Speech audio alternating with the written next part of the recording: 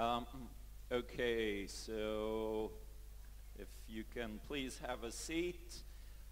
Welcome to this session about cybersecurity and privacy. It's a policy debate, and I'm happy to see a lot of people are interested in that in this mostly industry conference. Okay. I'd like to first introduce the speakers, my fellow panelists. Well, maybe first I should introduce myself. My name is Omer Tene. I'm Vice President of Research and Education at the IAPP. It is the International Association of Privacy Professionals based in the US, and also a law professor at the College of Management School of Law, Mikhlala Minhal, currently on a leave of absence from that role. Sitting here to my left, to your right, is Maureen Ohlhausen. Maureen was sworn in as Commissioner of the Federal Trade Commission, the FTC, in 2012. Prior to joining the commission, she was a partner at Wilkinson Barker, where she focused about mainly FTC issues, so competition law, consumer protection, privacy and technology policy.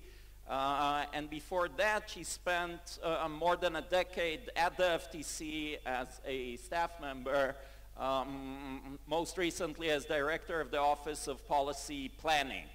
On Maureen's left and at your right is Amit Ashkenazi. Amit is the legal advisor to the Cyber Bureau in the Prime Minister's office. Before that, he headed the legal department at ILITA, the Israeli Law and Information Technologies Authority. So he has both cybersecurity and privacy policy. And before that, he was in the Ministry of Justice for a fair number of years. And I want to apologize for the absence of Professor Michael Birnhack from Tel Aviv University, who couldn't be here, unfortunately, due to a personal issue. Just to set the stage for this discussion, I thought it would be useful to say a few words on what cybersecurity policy is. There's a lot of talk over the past few years about cyber generally as an industry and about cyber policy as a legal and oftentimes now diplomatic issue. But I feel it's important to kind of focus on what is it we mean when we talk about cybersecurity policy. And I suggest we look at it as 4 different buckets. One of them is the regulation of data security.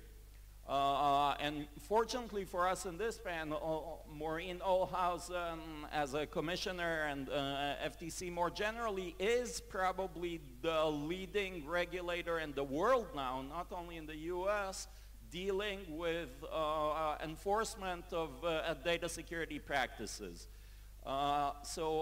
Data security is one bucket. Another bucket is security breach notification. And I'm not sure, I think, the lawyers here probably know that this field emerged in the beginning of the last decade. So 2003, California legislated the first security breach notification law, requiring organizations to report to their consumers or to a regulator when they encounter a data security breach. And needless to say, we've seen a lot of activity on this front play out in the press over the past years, and it seems to just be on the up and up, accelerating all the time. The third bucket I suggest is cyber threat data sharing. So cybersecurity data sharing, and I think here many people in the industry know that it's very difficult for businesses to kind of fend off against these threats on their own. They need to collaborate with other businesses and oftentimes with the government to obtain intelligence and obtain information about what they might be facing, and sometimes to coordinate the response. And I think to a great extent that's what the Cyber Bureau in the Prime Minister's office is doing, and Amit can tell us more about that. And then the fourth area is the hackback offense vector, which I think we will not actually address here, but it's another area of cybersecurity policy which actually kind of rose to prominence over the past year or two. So data security, security breach notification, cyber threat data sharing, I think those are the buckets that we will engage here. And then, just keep in mind that there's also the hackback offense issue. So with that, just sort of setting the table to what it is we want to talk about, I'll let each one of the speakers say a few words, 5 to 7 minute introduction, and then we will have a discussion. Maureen. Great. Well, thank you so much, Omer. I'm delighted to be here. It's my first visit to Israel, and I've really enjoyed it very much so far. But why might you be interested to hear from an FTC commissioner? The FTC is a bipartisan law enforcement agency in the U.S. with authority over commercial practices. So we don't play a role in national security kinds of issues, but more about how companies collect and secure and use and share data about their consumers. We're also an antitrust agency, and I'll talk a little bit more about that in connection with sharing of cyber threat information. But turning to the consumer protection front, you've heard a lot today about the different risks, the different vectors where threats can be coming. You can have them on all kinds of devices, networks, things like that. What's the FTC's role here? So what we have two types of authority in the consumer protection area. Deception. So if you've made a promise to consumers about how you're going to collect their information, share it, and secure it, and you don't meet that promise, you can be liable to the Federal Trade Commission. But most of our work in the cybersecurity area has actually focused under another type of authority we call unfairness. So if you have sensitive consumer information and you have failed to secure it in a way that raises the risk of harm to consumers, the FTC can bring an enforcement action against you if you're operating in the US.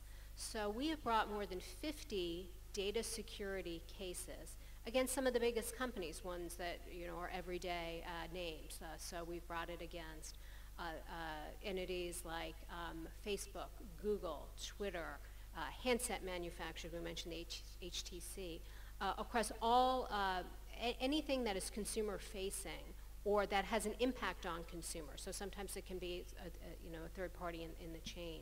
If you fail to take reasonable precautions to protect the data that you hold for consumers, and that can be precautions against outside threats, that can also be precautions against insider threats, where you have somebody in the organization who has unauthorized access to your data. The FTC can bring an enforcement action.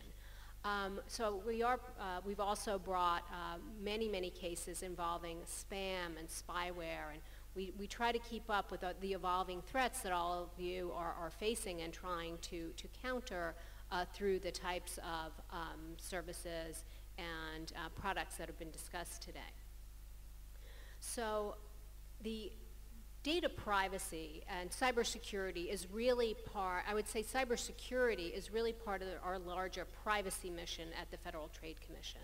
If you have information from consumers and you fail to secure it and protect it appropriately, that can certainly have a privacy impact on consumers. And one of the things that companies have said they would like to do is to be able to share some of the cyber threat information so that they can take better steps to protect themselves.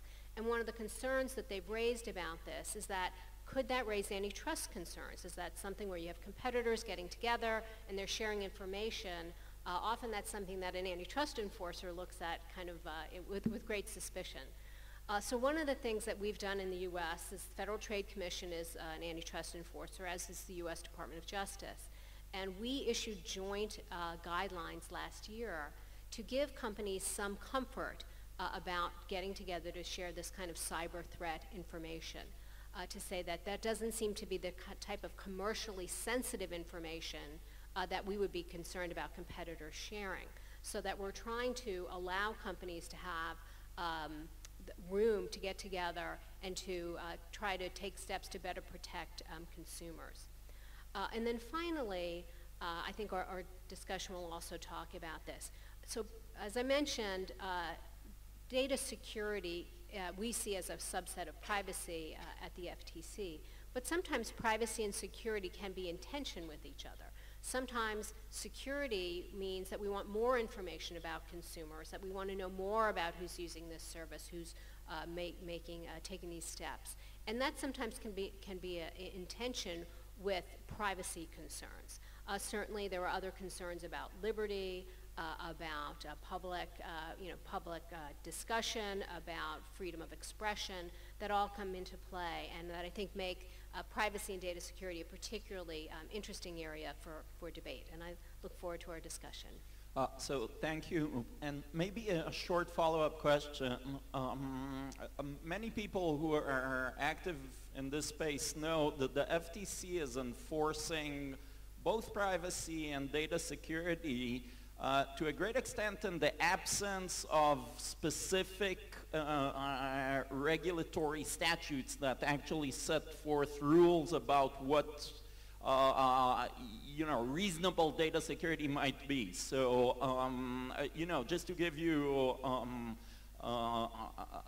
kind of a bit of a background about this, the FTC is enforcing in this space a law from 1914, if I'm not mistaken.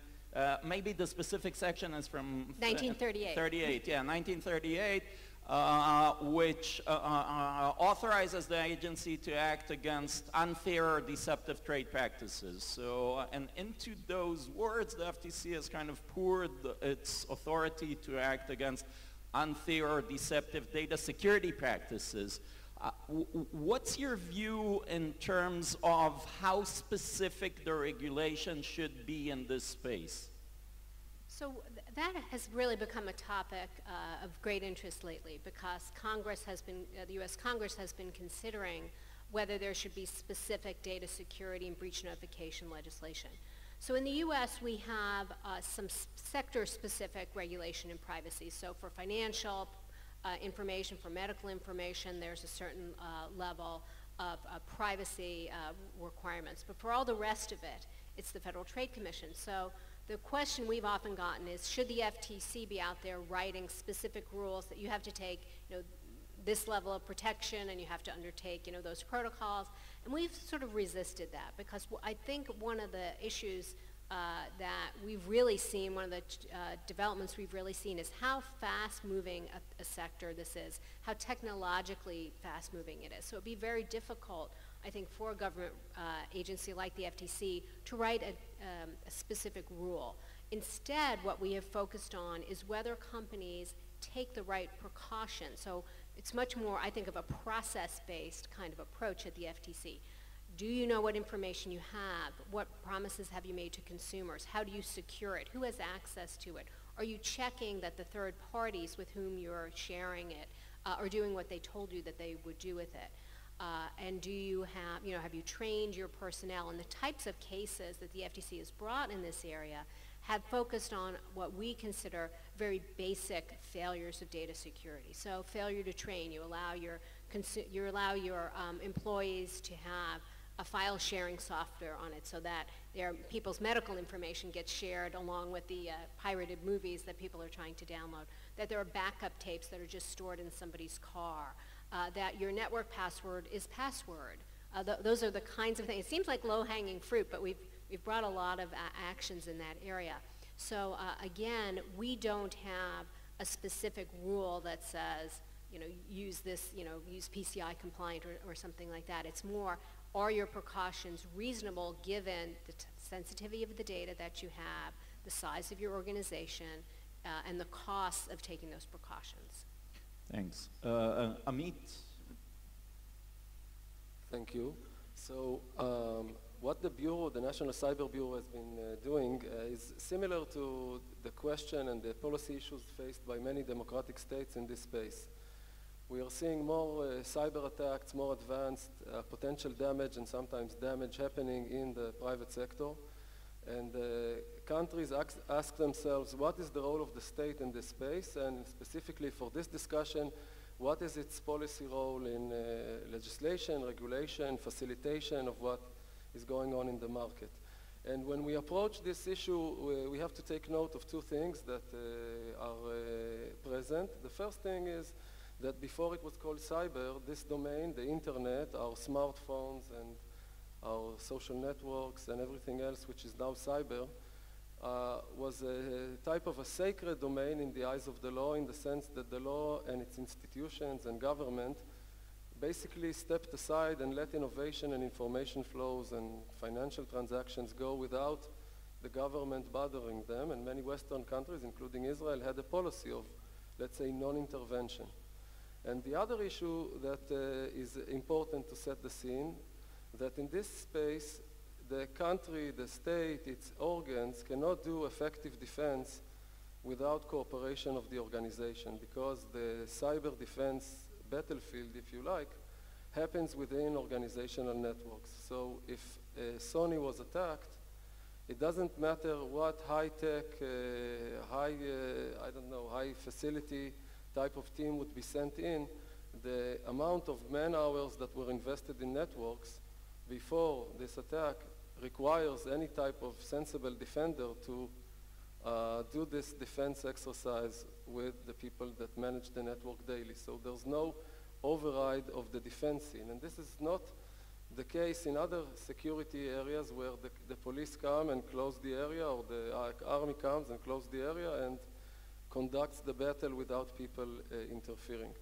So with these two problems, the policy fashioned in Israel, which was, I would say, enumerated in two government decisions from February 15, include two elements. The first element is something that we see in a lot of Western countries, and it deals with the countries or the states' offline role. We call it offline because it's the straightforward incentives, regulatory role, telling organizations to become more resilient, mapping to information security standards, and this policy process is based on several concepts. The first one is government leadership.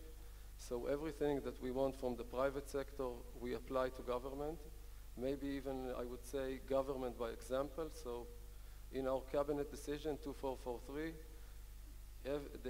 for instance, we want ministries to spend at least 8% of their IT budget for cybersecurity.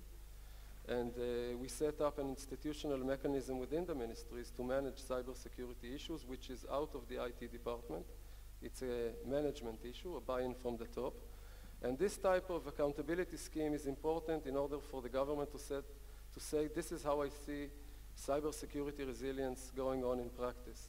The other element of this decision is that we're not inventing a new regulator. I'll get to that in a moment. We expect each regulator in the government to deploy cybersecurity insights within its existing regulatory functions, except for one area, which is the cybersecurity services market, in which we see at present a vacuum. And in this area, more work needs to be done in order to make the cybersecurity market more efficient, because if all this pressure is on firms to buy cybersecurity services, but there may be a lack of understanding between clients and service providers about what is the service and its nature and its quality, then some of the spending for cybersecurity may be inefficient. So that's one element of the policy. The other element of the policy is the online role of the state. The online world in the fire brigade metaphor. The fire brigade comes to help and to assist and to locate a fire even before we catch the guy that set the fire. And in this context, we need something to mitigate attacks even before we mitigate the attackers. So we need an online role for the state. One of the major elements of this concept is a CERT, a Cyber Event Response Team, which acts in the online world. But we bring governmental assets into this operation, and it's going to be inside a national cyber defense authority. And this mission siloization and authority for cybersecurity defense has two advantages in this space. The first is that we look, and this is coming from our people looking strategically. It's not a legal, issue. That this space requires a totally new doctrine. It's not an extension of something that has happened before. So you need somebody that looks at the space coast to coast, if you like.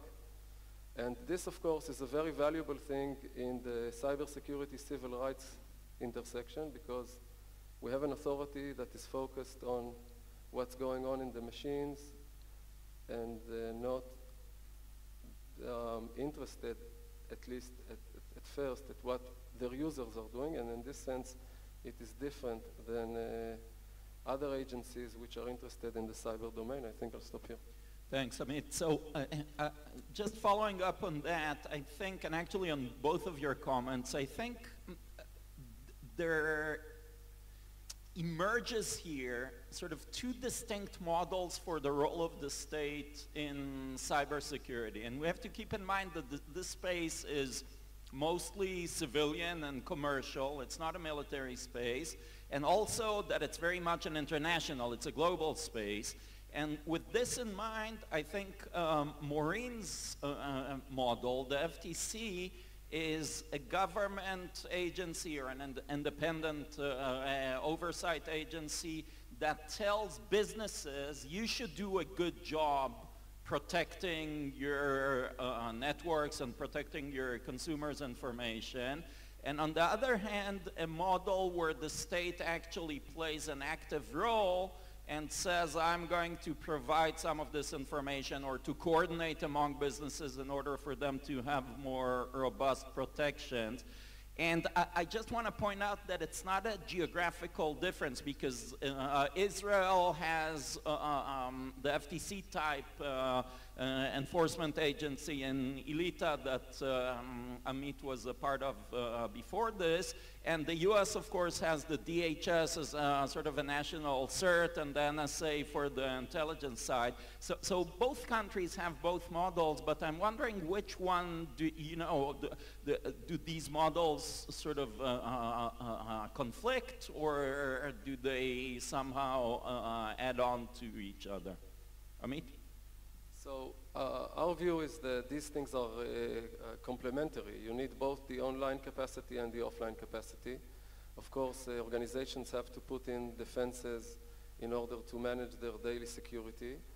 But then I think one of the most illustrative examples is that the famous Target breach, or the infamous Target breach. So when you look at the timeline of the attack, at the same time that the attackers more or less attacked the air conditioning of the store someplace and slowly escalated their way to credit card information, at the same time, basically, Target was PCI compliant. And PCI is quite a tough standard to be compliant to. It allows to credit card information. So the thing is that these elements are complementary. In our view, and this is what the INCB head calls not the advantage of being big, but the advantage of being small. Being a smaller country with a smaller administration may be an advantage that we can leverage here and put these functions within one body. I hope this answers your question. So Maureen, I think what Amit is saying is that regardless of companies' compliance with even the best standards, where the FTC can basically not say anything because they're PCI DSS or ISO 27001 compliant, government still has a role to play because some attacks businesses just can't deal with. Do you agree?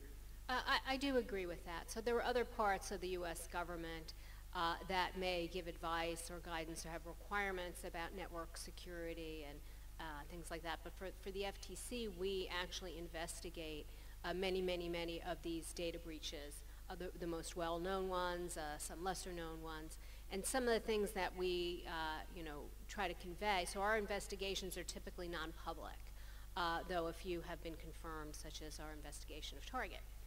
For their data breach. So one of the things that we look for is whether there's a systematic failure, not whether there it's not a strict liability standard. It isn't that you've had a breach and therefore you're liable, because I'm not sure that that would be an appropriate standard for companies to be subject to, because some of these threats, some of these attacks are, like in the Sony case, it's a nation state attack. You can't necessarily assume that an individual company can withstand that. So what do we look for and when we do these investigations? We look to see, have you taken appropriate precautions? Have you trained your staff?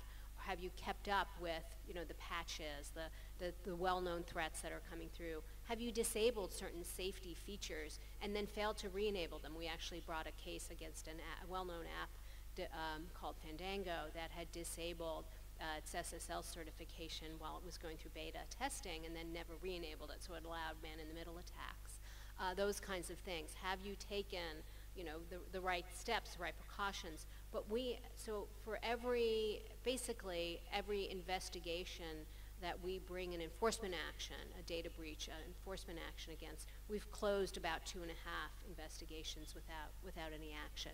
So it is not a gotcha strict liability thing, but more that we're really looking for either one spectacular failure of protection, or more of a systemic kinds of approaches. And the other thing that we try to do is to give guidance to companies.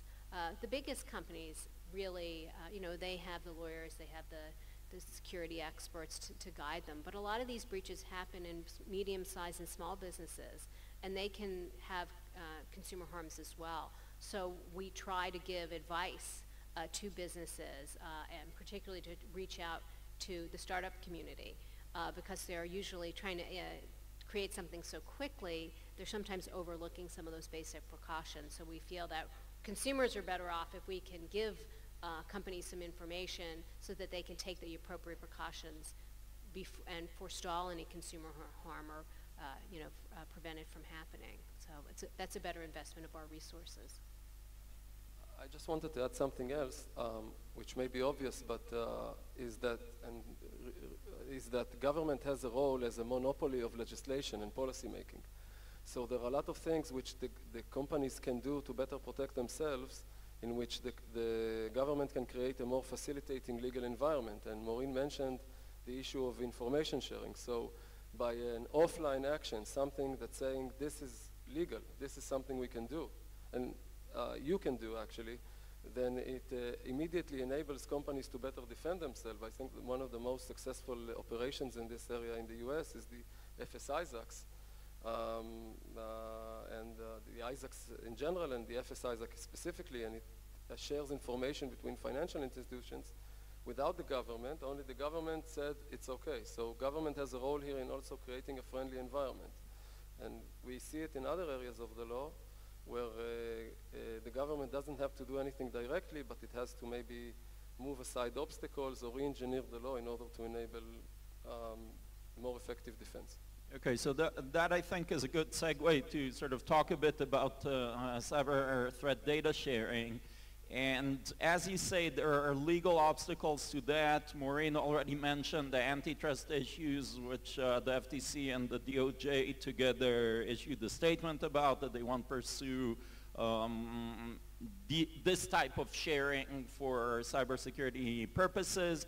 And there are other impediments, and I want to focus specifically on the tension here between data security and privacy.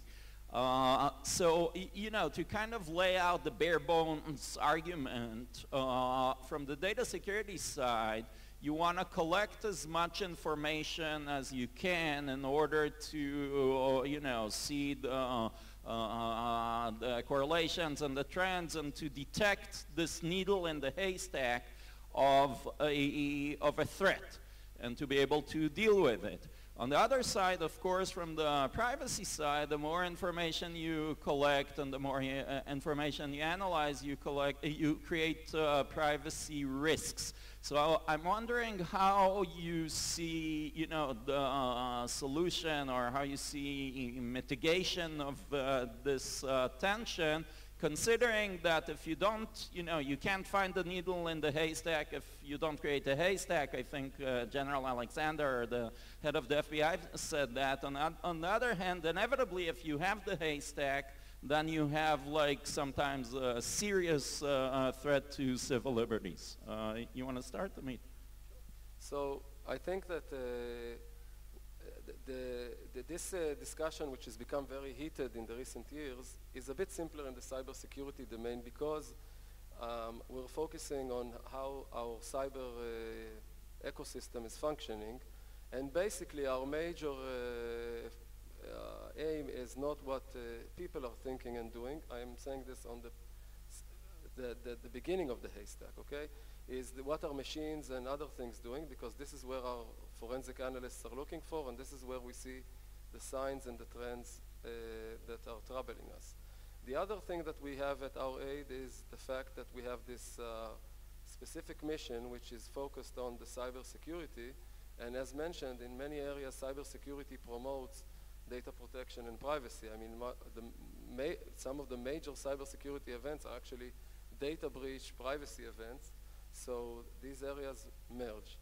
And the third thing is that we have to utilize what we know about smart designing of systems and mitigating these risks. So in a discussion we had yesterday, we heard from a leading vendor in Israel about the way they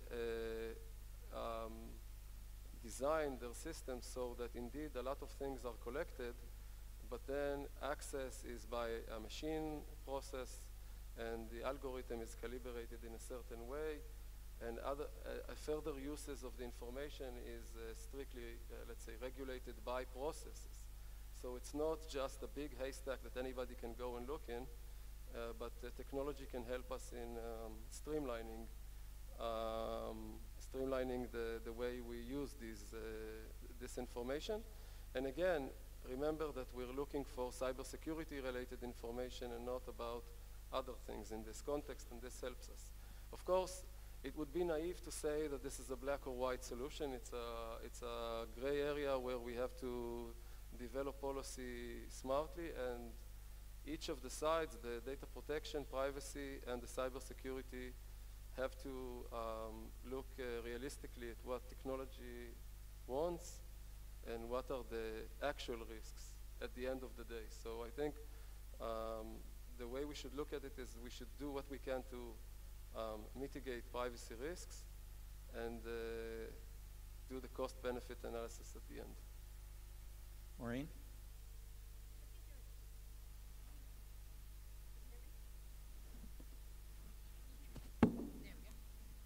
So I think there are two issues there. One is if companies are sharing cyber threat information, it seems unlikely to me that they would need to share the personally identifiable information of their customers, right? So if you had an attack that got credit card information, I don't think you'd have to say, and it got, Maureen Ohlhausen's credit card and her number is X, right? So I think it's the type of attack.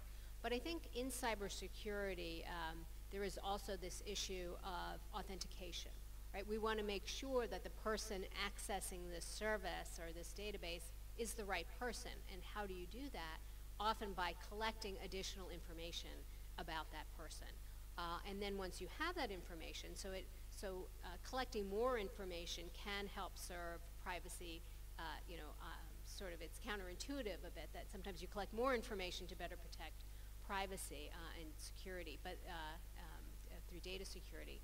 But the issue there then is safeguarding that, safeguarding credentials, safeguarding the kind of authenticator that's been used in that regard. And so I think that's one of the most challenging areas, right? So every time we collect more information to authenticate it's you, how is that information stored? It's one of the challenges that we've discussed just in reports, and we do a lot of policy work at the FTC. Once we go to biometrics, right? So once your eyeball scan is going to authenticate you, that's harder to change than your password, right? So if that information gets hacked and can be used by somebody else who can just put in those data points, what does the consumer do? They can't just go change their their password in the same way. So that's one of the challenges. It's a little bit of an arms race, I think. So you know, clearly there is some overlap between privacy and security. Nobody denies that. And in fact, one of the principles of privacy law is always data security, because in the absence of any security, you won't have privacy. The data will be out there. However, there is a difference and a gap, and I kind of want to push back, Amit, against your statement that for cyber purposes you're only interested in data about the machine as opposed to data about people, and inquire whether you can actually make this distinction, because the risks and the threats don't distinguish between content and metadata or traffic data. The risk can be in the body of an email if it's a phishing attack. The risk can be embedded in a photo, in a JPEG, which is, I think, ostensibly at least content as opposed to metadata. So how do you actually make this distinction? And, the fact of the matter is that when countries try to legislate this, for example, the CISPA in the US unraveled because of privacy concerns and the inability to kind of take these two things apart. Okay, so it's a good question, and actually I'm going through this exercise because one of the things that came from the cabinet decision which set up the authority is that the national CERT has to operate according to principles taking into account basic rights, and the Attorney General in the Ministry of Justice, which is the highest legal authority in the Israeli executive branch, is going to... Who is also in charge of law enforcement and national security. Yes, exactly. But I think in this case they're looking at it basically from a human rights perspective. So they're doing sort of check on what we're doing. So I think the answer here is in the details. Not every time we need everything from the content. And as Maureen pointed correctly, a lot of information sharing is really technical and does not relate to content. So this is something that we can work with. And if you add to this the ability to calibrate machines to do most of the scanning, then the event when you need to look at content would be triggered by something. And this is we're getting a bit maybe more technical here, but it depends whether you're looking at revealing a trend or whether you're actually investigating a cyber event. So when you're investigating a cyber event ex post after something bad happened, obviously you need access to everything. But we're talking about things that you want to do in order to mitigate things in advance. You want to have a, let's say, radar of the cyber space and look at where the bad things are coming from and where they're going in your systems. And at this point, not every time you need to inspect every bit of content by a human.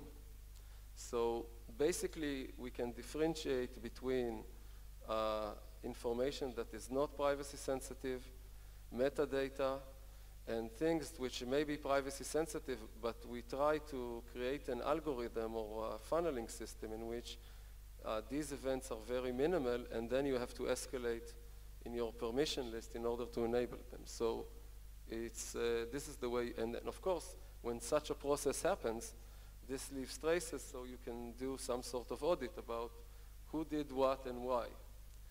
And I think these are the basic mitigation practices in any type of system that deals with sensitive data. Maureen, you want to chime in on this?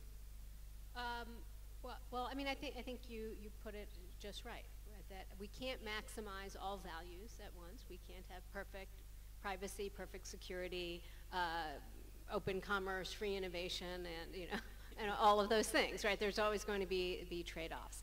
But I think that there are tools that can be used to minimize some of the effects on privacy. You mentioned, using machines to do it. That we certainly have anonymization, we have hashing, we have differential information that are techniques. I would say none of them are perfect, And sometimes I get a little frustrated because I feel that some of the debate in the US at least evolves into, well, it's not a perfect solution for everything. I say, well, you know, that's pretty much the answer to most debates. There's not a perfect solution to everything, but there are reasonable steps that can be taken to balance those two types of concerns. So I think you raised two distinct mechanisms to maybe minimize privacy risks while maximizing the data security goal. One of them is automated processing as opposed to sort of human intervention, and I want to leave that one on the side, maybe get back to it, because I want to actually question whether it mitigates privacy risk, given that we're dealing with, you know, big data and such enormous quantities of data that nobody would think that a human is actually sifting through all of this. But talk about the second mitigation strategy that you both raised, which is anonymization or de-identification. And you know, I think in the past we thought that de-identifying data was kind of a silver bullet. It allows you to have the cake and eat it too. You can do data analysis, sophisticated data analysis. You can draw lessons and yet not infringe on anyone's privacy, because most of the times you don't really care about who the individuals are, as a matter of fact. However, the computer science community has shown us over the past few years that de-identification is often much more fickle than we thought. It's reversible. De-identified data can readily be re-identified, and you know, people treat it very much like in data security terms of an attack, an adversary, and you can often attack de-identification and re-identify data even if it's been scrubbed pretty vigorously. And there were some prominent examples. If I had more time, we would talk about them, but we don't. How good is good de-identification? Like, what does a company need to do in order to be able to say with some degree of confidence, you know, vis-a-vis the FTC or vis-a-vis its consumers, that data are de-identified? Maureen. You're right. There is no, I think, perfect de-identification that can happen, and with enough computing power thrown at it, you can probably re-identify. I think the question is always compared to what, right? What are you losing? What are you gaining? And then I think one of the other things is, okay, can it be re-identified, but how difficult would it be? But also, are you sharing it with others who have made a promise not to re-identify it for their uses? And then is that promise enforceable? So that's often what we look at the FTC is, have you, you've de-identified the data, how have you used it? Have you re-identified it in a way you promised not to, or have you shared it with someone who hasn't made a promise not to re-identify it? So it often comes down to more of a contractual kind of approach to say, yes, you're going to have access to this, but you have to promise you won't try to re-identify it.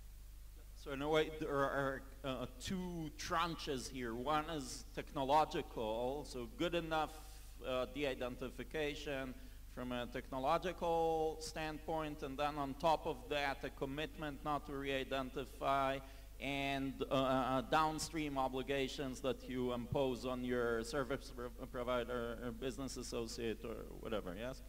Yes, that's what we've looked at the FTC. Amit. So basically, these are the two tools we have, and I would just say, maybe to take the discussion a bit further in the technical sense, the ICO, the Information Commissioners in the UK, who is also the Commissioner for Freedom of Information. So this is the law that makes you want to publish things. And today we're talking about publishing databases. So they have a conflict of interest between publishing things and protecting privacy. They published a very good manual on anonymization. And it has a lot of tools there. And these tools, their utility is contextual. So in some cases it would be anonymization. In other areas it would be tokenization. And I guess what you would look for in the specific context is, one, what would a reasonable attack be against this type of anonymization technique? And is it reasonable in the context use? Because if it's not reasonable, it's not, so I don't see it as a problem. And always you have to carry a big legal stick for everybody who accesses the data in order to create, I guess, penalties so people don't try anything silly. It's also symbolic, I think. So it's always both the technological things, and these are moving forward. And I think that in the cybersecurity context, we can be more optimistic than in other areas. Because in other areas, the privacy dilemma and the value dilemmas which we face every day as consumers, as parents, as people, what is privacy on social networks and so on, these dilemmas are a bit simpler in cybersecurity, I think. Because the context of the use is security, people basically want security, and if you can give assurances that you're focused on security and not on other things, for instance, marketing to people, which is the basic use in data, maybe there is less danger of conflict of interest, de-identification, etc. So this is a technology and business conference, and we are glad to have like our little policy corner here. The lawyers, get a little say. We're grateful for that. And, joking aside, there has been a very strong sentiment in Silicon Valley, especially sort of offshoot of the Snowden revelations and the NSA story, that the government should just lay off and take its hands off of the technology industry. Whatever government does, it messes it up. Technology is innovation, and it's, and it's about being nimble and quick. And it's just not the lawyer or government things. We don't operate this way. Do you think, do you see the government as having been successful both as a regulator and as an actual player in this space? And what do you foresee for the future? Well, judging by the number of very well-known technology companies that we currently have under order for privacy and data security violations, I don't know whether we've been successful or spectacularly unsuccessful, but we've certainly gotten their attention. I think that it is, it depends on how the government gets involved, right? I think that's always a question of what's your approach. Our approach has been, you don't need our permission from the FTC to do things. What you need to do is keep the promises that you made to consumers and make sure that your practices are not causing substantial harm to consumers. And we define substantial harm as a risk to consumers, financial information, medical information, health and safety, information about their children. We recently put out an Internet of Things report. We did a workshop on that, and we didn't recommend any new Internet of Things legislation. What we said is that the basic rules still apply in this new world, and that companies should make sure to take steps to protect consumer information and consumer privacy in this space, particularly in an emerging technology, to make sure that consumer and market confidence can continue to grow in this new area. So basically the approach of the Bureau is very light touch. So when we're talking about doing the online activities, we're building on partnerships with firms. And in this space, we will have to be very attractive and convince firms to share information with us, to trust us. And this is an issue which will have legal implications, what we promise, and how we create their trust. That's why we will have robust privacy protections in our processes, and we will apply them also outside the domain of PII, of personal information, but also about company-sensitive information. So we apply the same processes there in order to create trust. And in this context, I think that on the one hand, bad things are being said about government, and some of them are true. On the other hand, in this space, we see more and more a call for government to come in because of the risks. The amount of risks call for a governmental intervention, governmental assistance, in order to help firms deal with the challenges of cyber defense. And the government has to do this very carefully. So I think, this is clearly a new emergent field in law and policy on both cybersecurity and privacy, and it deals with really the most fundamental freedoms and human rights, and also with international issues and globalization by the very nature of the technology and the architecture here. We've only touched the tip of the iceberg, but I hope you enjoyed the discussion, and maybe we'll continue in the halls after. Thank you very much.